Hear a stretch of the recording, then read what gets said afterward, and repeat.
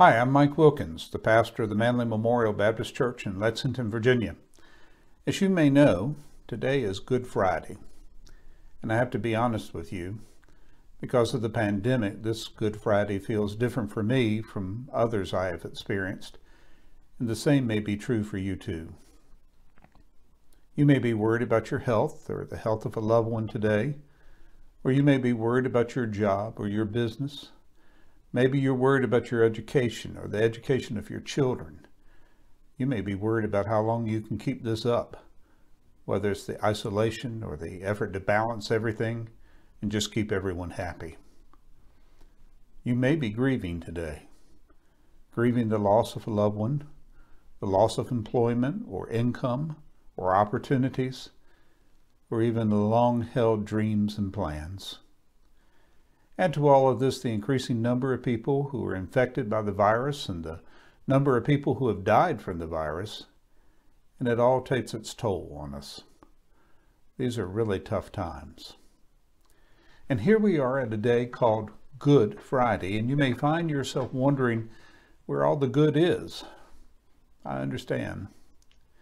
But despite everything terrible and tragic that is going on in our world, this is still Good Friday. Good Friday is when we remember the day Jesus was crucified. And I want us to spend some time thinking about the good that Jesus accomplished that day. Now, obviously, I don't have time to cover everything that happened, but in these moments together, I'll share some words from the Bible, invite you to listen to some songs, and share at least one reason why I think that this day is good. On that first Good Friday, the Bible says, Jesus was sentenced to death by crucifixion by the Roman governor Pontius Pilate. He was whipped, beaten, and tortured by the soldiers and forced to carry his cross through the streets of Jerusalem out to the site of his execution, a place called Golgotha, which means the place of the skull. There they nailed him to the cross. The soldiers divided up his clothes by casting lots, and above his head they placed the written charge against him. This is Jesus, the King of the Jews. Listen as Jen Spears sings Via Dolorosa, accompanied by Allison Raymond.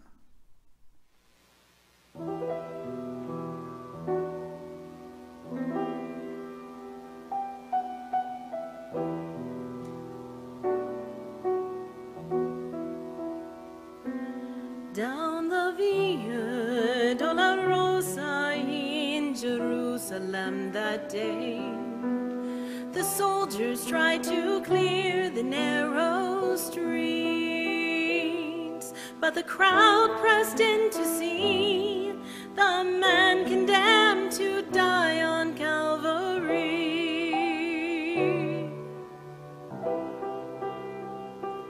He was bleeding from a beating, there were stripes upon his back, and he wore a crown of thorns upon his head. And he bore with every step the scorn of those who cried out for his death. Down the Via Dolorosa, called the way of suffering, like a lamb came the Messiah, Christ the King.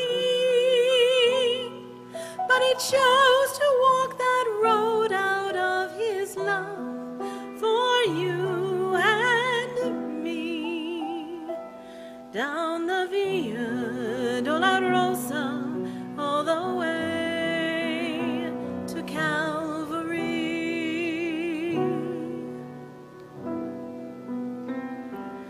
Por la Via Dolorosa, triste día en Jerusalén, los soldados le abrían paso a Jesús, mas la gente se acercaba para ver a que llevaba aquella cruz.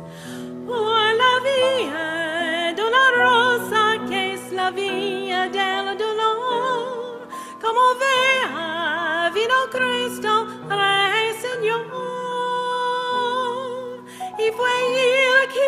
morir por su amor, por ti y por mí, por la vía dolorosa al Calvario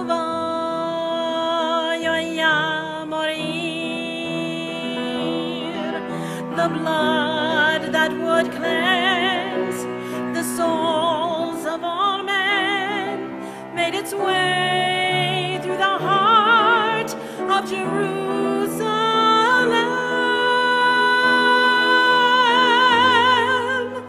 Down the Via Dolorosa, called the way of suffering, like a lamb came the Messiah, Christ the King. But he chose to walk that road out of his love for you and me. Down the Via Dolorosa, all the way to Calvary.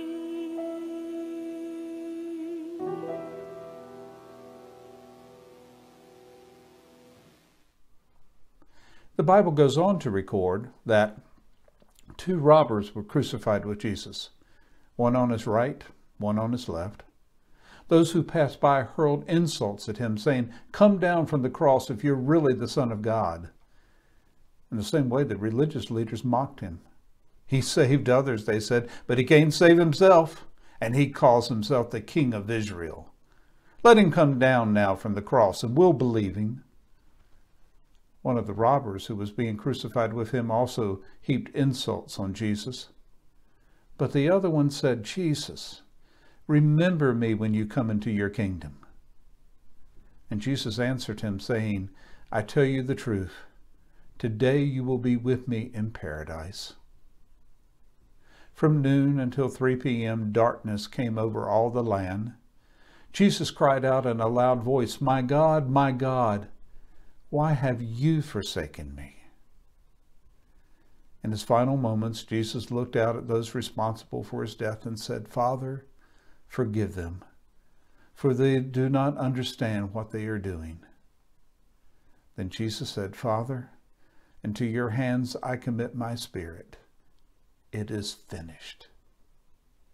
And with that, he bowed his head and breathed his last. Listen as Lucy Wilkins sings, "Were You There?" again accompanied by Allison Raymond.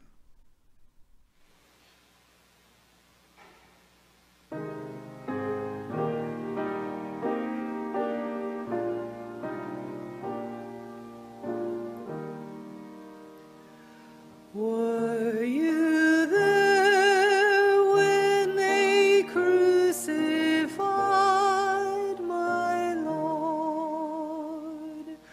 Were you there when they crucified my Lord? Oh,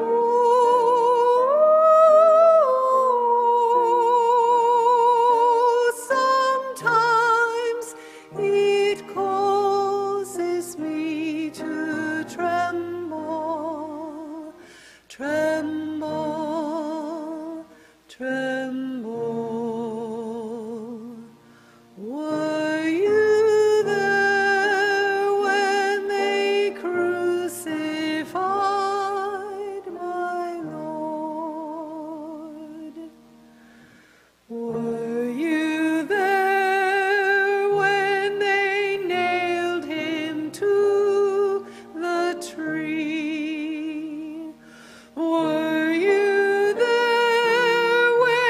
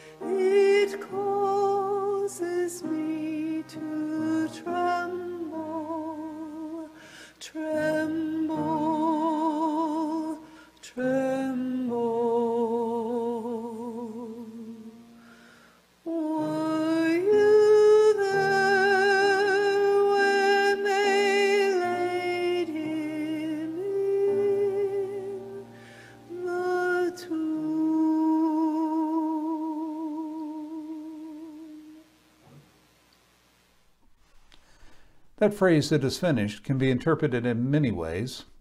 When the religious leaders heard Jesus say those words, they believed it meant that they had won. There would be no more of his penetrating questions and disturbing teachings, no more challenges to their status. When the Roman soldiers heard Jesus say those words, it meant that a man who had to be watched lest he cause an uprising of the people against their authority was finally dead, and they could relax. Though only one of them dared to show his face at the cross, when the disciples heard those words, it meant that their dream of Jesus leading them to freedom from Rome's tyranny was over. And gone also was the joy of a special friendship, unlike any other they had ever known. When his mother Mary heard those words as she stood by the cross weeping, it was as if a sword had pierced her heart. This was her son, and his life was now finished, much too soon. But though everyone gathered at the cross that day understood those words to mean that Jesus was finished, thank God he was not. For Jesus didn't say, "I am finished." Instead, he said, "It is finished." And there's a huge difference in those two statements. The New Testament was originally written in the Greek language, and in the Greek, that statement, "it is finished," is one singular word. That word is the same word a runner would cry when he won a race, or a boxer would roar when he knocked out his opponent. It was a shout of victory.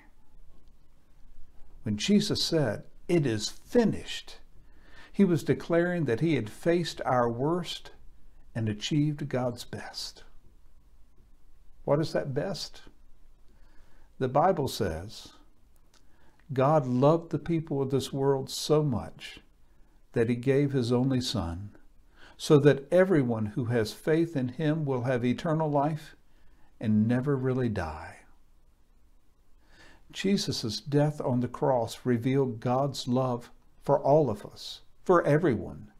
That means that no one, including none of us, is outside of God's love, and that is good news. It means that we don't have to try and earn God's love. We don't have to try and make ourselves better, more presentable morally and ethically, so that some way God will choose to love us. As Philip Yancey put it, there is nothing that we can do to make God love us more, and there is nothing we can do to make God love us less. Good Friday is good because it reveals the depth of God's love for us and the lengths that he will go in order for us to be reconnected to him. Brennan Manning used to like to tell the story about how he got his name. He said that while growing up, his best friend was Ray. The two of them did everything together. They bought a car together as teenagers. They double dated together. They went to school together and so forth. They even enlisted in the army together, went to boot camp together, fought on the front lines together. One night while sitting in a foxhole, Brennan and Ray were reminiscing about the old days in Brooklyn. Suddenly, a live grenade came into the foxhole. Ray looked over at Brennan, then threw himself on the live grenade. It exploded, killing Ray, but Brennan's life was spared. Much later, when Brennan became a priest, he was told to take the name of a saint. He thought of his name, of his friend, Ray Brennan, so he took the name Brennan. Years later, he went to visit Ray's mother back in Brooklyn. One night, Brennan asked her, "Do you think Ray really loved me?" Mrs. Brennan got off that couch, shook her finger in front of Brennan's face, and shouted, "What more could he have done for you to prove his love?" Brennan said that at that moment he experienced an epiphany. He imagined himself standing before the cross of Jesus, wondering, does God really love me? And Jesus' mother Mary, pointing to her son, saying, "What more could he have done for you to prove his love?" Sometimes because of the hardships and heartaches of this life, we find ourselves wondering, does God really love me? Does God really care about me? In the cross of Jesus, God answers our questions with a resounding yes. I love you. No obstacle, no opposition, no challenge, no crisis could prevent Jesus from revealing God's incredible love for us on the cross. And that's why this Friday is called Good. Watch this video. Crisis cannot stop the cross. When the future is uncertain, we do not lean on our own understanding, for He is our ever-present help in times of trouble. Though the earth may tremble and the mountains fall into the sea, we do not fear, because He is the rock of our salvation. And when crisis knocks at our door, and the things of earth are like dust in the wind, we stand firm, believing in the promise that we rest safely in His hands. For this is why He came, why He lived, and why He died, that we might have life and have it more abundantly, and take comfort in the knowledge that He is our King. Because we know that when all seemed lost and death thought it had won, crisis could not stop the cross.